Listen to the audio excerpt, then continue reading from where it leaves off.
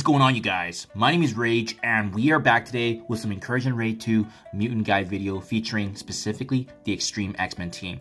Now, for those of you that don't have Big Apocalypse or DevSeed members to combinate in this, in today's video, we're going to be going through all three nodes using my X-TREME X-Men team, but at a very minimal level. I've been playing around with this for the last week, just trying to see, what is the minimal amount of resources that we can put into this team, so that way we are saving resources, gear, gold, and so forth, especially in this ever-changing meta, and especially with what I've seen in the previous two sections, respectively, for Mystic and the Tech. We don't need to build Bifrost and the Pegasus as high as we need to, right? Like, obviously, having that core on your team is very, very important, but I've been playing around with this and finally found a pretty decent balance that can get through the three nodes, and then obviously leading us here into the bio and skill section. So if you guys are interested in playing in the end game using a good value team like the X-TREME X-Men and don't have Apocalypse, this might be the video for you. Let's get right to it. In terms of the roster, I'll show you guys what I've upgraded for each of the characters, how high I brought them up, and then we'll go through each of the playthroughs. So first and foremost, this is my X-TREME X-Men roster, and there's a couple of standouts, right? We know that with Gambit, he's going to likely need to be a gear tier 17, level 90 for Apocalypse anyway, so I wanted to see if I can cement his value there, not bring him up, and see if we can hold that true, especially with the level cap that's coming. We have the Hive Mind raid team that's also coming, so obviously we want to be saving our resources as much as we can at the same time, but still have a team that can get the job done. The second most important character, in my honest opinion, will be next to Gambit, being Nightcrawler, right? He's doing a boatload of damage. I'm switching him back and forth between the Raider and Skirmisher, especially with the lower stars right now. He does have lower focus, but I'll be talking about that in my playthrough as well. So these two characters, obviously, spared no expense on bringing them up. And then the rest of the team, we got Cyclops, Sunspot, and Forge, all at actually just gear tier 16. And as you can see, specifically with Sunspot and Forge, you might not have them at higher star levels, so this will obviously get easier as we either A, level them up higher, but don't upgrade the gear tier levels, or you just get more stars on them, and they're going to be able to actually survive the attacks better, right? Cyclops, many folks will likely have them built up already if you got access to the diamonds that was available in the leaderboards. If not, having a good red stars on him is pretty awesome in terms of the damage that we'll be seeing from him. We have Sunspot here. This is the T4s that I utilize with the ultimate and the passive there. And again, we're using Skirmisher. It's not ideal, but because we need the additional focus, it's important to be able to land his abilities. And then Forge, I think he's good as a striker because he can actually apply support for the team. As well, we have the T4s on his basic, his ultimate, and his passive. So this is the full team, guys. This team is just shy of 1 million total combat power. And with that said, let's get right into it with the gameplay. Node 1, this is the placement that I like, and personally, I actually switched Nightcrawler to Raider because I feel like he doesn't actually need the Skirmisher as much in this initial two nodes, just because of the fact that the focus is not, the resistance isn't too high on the enemies, and we're still actually able to consistently land our debuff. So we start things off, guys, with the special there on Quicksilver, thanks to Nightcrawler, that ideally stuns Quicksilver there, did buy us a bit of time. I actually activate the special there with Sunspot, so that way we are actually applying some debuffs straight down the middle. Obviously, you can ability block someone else, but it doesn't really matter, to be honest, because this first node is actually pretty straightforward. If you get an opportunity now with Gambit, what I hope to do is actually ability block Captain Sam. That didn't go my way, but that's all right. We activate the ultimate here with Forge, activating all the buffs on our team and kind of setting us up because we're getting ready here for a massive attack to take down as many enemies as we can. That's the game plan with this first node, so that way, in doing so, it's going to buy us time with a couple enemies remaining, which gives us time to build up energy again, and as well build charges for Cyclops, because we are going to be using his ultimate preemptively just to clean up this wave. And again, guys, it's actually not a bad node whatsoever. It's just with my characters and team levels being lower than what is recommended.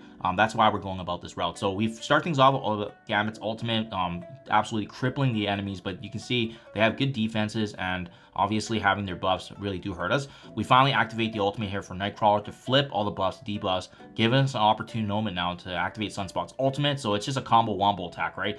The energy's getting granted. I'm checking Cyclops for his charges. It doesn't really matter because I highly recommend just using the ultimate here, even though we don't have the max 40. We're just trying to take down as many enemies as possible in this first wave, so that way we can give us a situation here to build up energy. And because of the fact that we don't really have time with this team to be waiting around, especially if some of these enemies get their abilities off. With our team being squishier, it can be very, very dangerous if you let those enemies get loose here. So we go ahead. We're still targeting Quicksilver, obviously, but we're doing our work here. As you can see, most of the deep buffs landing on these enemies and looking really, really good here. So again, focus on Quicksilver, but we've done our work now with the debuffs and just let them do the magic with obviously the bleeds and so forth and combinating these attacks. So the only one that you should be using the abilities consistently at this point would be Gambit, just because he has the 0 energy cost special. And then everybody else, unless you want to provide some protection, you should just be using the basic abilities. So that way we're building up turns, getting our abilities ready, because we're going to be needing a similar strategy actually in the next node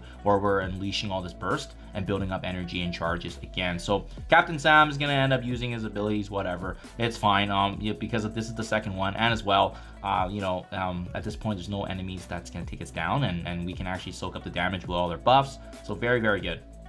So ideally, guys, this is the perfect situation. Now we're just slowly doing the basic attacks, and it could, like I said, like when they're not using their abilities here, we actually don't do too much damage. So that's kind of interesting. But again, Gambit can be the character, at least you can constantly use his abilities. But yeah, we'll just clean up Captain Sam here and then wrap it up in preparation for the next node. Now, it's going to be a very, very similar strategy. We start things off here with the debuffs on our team, thanks to our passives here.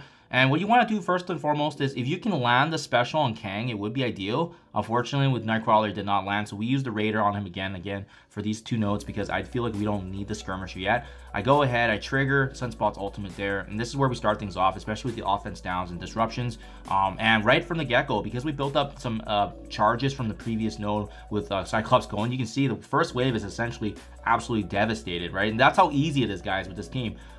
We got it done before with my video from before where this team was only about 830k, so I've utmost confidence in this team. But now we should be down to these last 4, and you're in a really precarious situation because we're kind of still having to deal with some of these trickier enemies. Like there's a couple of rogues. The Archangel can still actually hit pretty hard, so you want to be careful here. I think Gambit, again, it's gonna be very similar to the last node where you go ahead and use a special as much as you can, but just be very wary of the abilities because you don't want to leave your characters in a position where you're starting off obviously the next node and you're not going to be in a good position to use some abilities if you already wasted, right? So you can see Rogue obviously getting debuffs on Sunspot wasn't ideal, but we got the revive and everything, so we're not too worried about that. So now at this point, I'm just trying to slow them down. So I go ahead, I use Nightcrawler to slow down Nemesis to give him the stun there.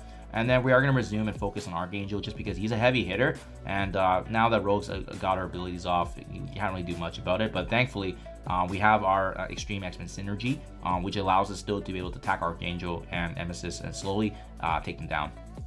So she's just focusing on Sunspot. I don't know if maybe he has like some sort of this was happening before in my previous video too, where everybody just loves targeting him. Works for us because obviously with him coming back, it gives us buffs, and then as you can see, bringing Sunspot back, he's gonna give us charges and as well as energy. So not a big deal whatsoever. But yeah, it's interesting how the AI works like that. If he needs to go down and you need to use your ultimate, not a big deal because we still need to do some basic attacks, and it's going to give Forge the opportunity here to build up energy again. Now that should only be Nemesis and Rogue. It should be pretty business as usual. We're just going ahead here. We're just going to basic them to death here. But yeah, making short work of these nodes. As you can see, you may be able to even sim with this team, to be honest, but I wouldn't risk it just because this team is lower than recommended. But unless you have a couple of characters maybe at level 95, like maybe Nightcrawler or Gambit, if you have them ready to go, it should be still pretty straightforward. As you can see, we're not doing too much. Or go ahead if you want to use the special on Nightcrawler, by all means. It's a low cooldown. It's low enough that we can just go ahead and basic, but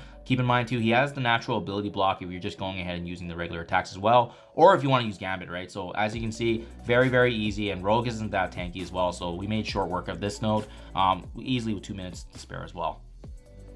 Now here we go, guys, the meat and potatoes of this video, the absolute beast of a node, and actually able to get it done here with the 1 million team. I was absolutely astonished. So Nightcrawler with the Skirmisher now, make sure you activate that. This was my first attempt too. And guys, I don't mean to deceive you, but you're gonna see at the very end, we basically one-shot it.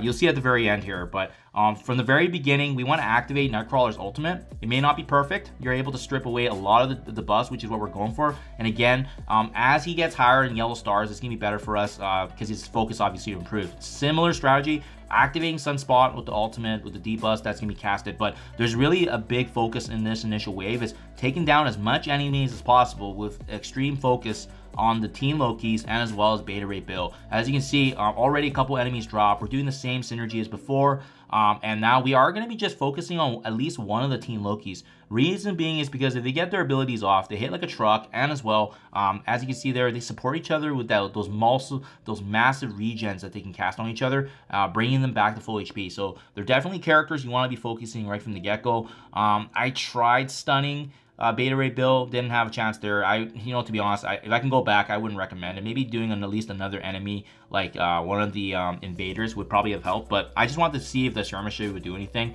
As you can see, it didn't do anything. So we go ahead, we at least use Sunspot Special there, and we're just targeting the Team Loki. We're very, very close to at least finishing one of them. That's kind of the target, right? And keep in mind, guys, we're doing something. We're lasting longer than already a 1.5 million plus Apocalypse slash DevSeed team. That's how good this extreme synergy is, right? The fact that we've already taken down a few enemies and we're taking the punch from these guys. Shortly afterwards, this is where it gets complex. Another wave does drop, so we're trying to do some work on that right side, seeing Captain Sam being weakened. But now there's some fellow members of Invaders joining, as well as some War Dog slash Wakandan characters. Beta Ray Bill is going to get his ability off, and this is the one that kind of seals it. If his ultimate lands and a couple of your allies fall, that would mean that you may have to bring up your characters a little bit. And that's kind of what I was going off by. When I was trying this with my Gear Tier 14 and 15 team, that ultimate completely wiped half my team. And that's how I knew that the Gear Tier 14 and 15 was not working. Maybe it's a star level. Maybe you need a higher star level. You'll see, unfortunately, Sunspot does go down. So obviously getting him back with Forge's ultimate is going to be big. Unfortunately, I am low on energy, so I need to buy time here, right? So I see Gambit having a charge. We need to buy some time, so we're going to ability block at least, trying to add some debuffs to the team. I'm not going to lie, it looks pretty dire here. I wasn't even expecting this node to be completed, but to my amazement, we do really good work here. So once again, now we're back to Nightcrawler. I'm thinking to myself, we should just try to do as much damage as we can, buy some time here. Once Forge can get his ultimate back, it's going to be a deal breaker. So we're doing okay right now. We see actually, unfortunately, another of our allies do fall. So then I'm thinking, oh shoot, maybe I should just reset this. 2 minutes remaining, 11 enemies left. Can we actually do this? So thankfully, though, at this moment in time, we are going to get Forge's abilities back. So that's why I do not give up on this team. Even if you guys see that half your team is down, and then another wave spawns here with Darkhold and Bishop, I do get the ultimate back from Forge. So for me, it's like, oh, wait, I might have a chance to turn this around. Having Sunspot back gives us an opportunity with his massive debuffs, right? Especially the offense down, disruption, defense down, and also with him granting the supportive capabilities. We get Nightcrawler's ultimate back up, and you can see how quickly the tides of battle can turn with this team when you land consecutively their ultimates back to back, just like that. 1:30 left, 9 enemies to go. It's looking pretty scary, right? And then what? We have a Gambit ultimate as well. So then we're seeing a massive amount of damage. Debuffs are hitting hard. Obviously, Morgan Le Fay is going to be one that we want to focus on. Beta Ray Bill is almost down, but keep in mind, both the Team Lokis are taken care of now, and that's typically the focus when you're trying to utilize the DevSeed and Apocalypse team. So we're looking really good, guys. Now we're just taking down and activate the ultimate again. Cyclops is back, and we're looking good, guys. We're looking very, very good. I panicked at first, but when you look at all the debuffs that's getting landed on these enemies, and I'm watching the clock as well, so getting ready here to actually hit the auto, but it's crazy how this team can actually survive and get all the way to this point, right? If I can go back, I probably would have used some of my abilities better. For example, there was no point in trying to ability block Morgan Le Fay or Wong, or even earlier when I was trying to stun the Beta Ray Bill. So that's probably what I'm going to do. I'm going to refine, obviously, the attack order a little better, but you can see here how close we are. 30 seconds remaining and 6 enemies to go. Like, absolutely unbelievable, guys. This team is just a powerhouse. We get a chance here to use Cyclops' ultimate once again because I'm switching it to autoplay. And now at this point, I just want to take down as many enemies as possible.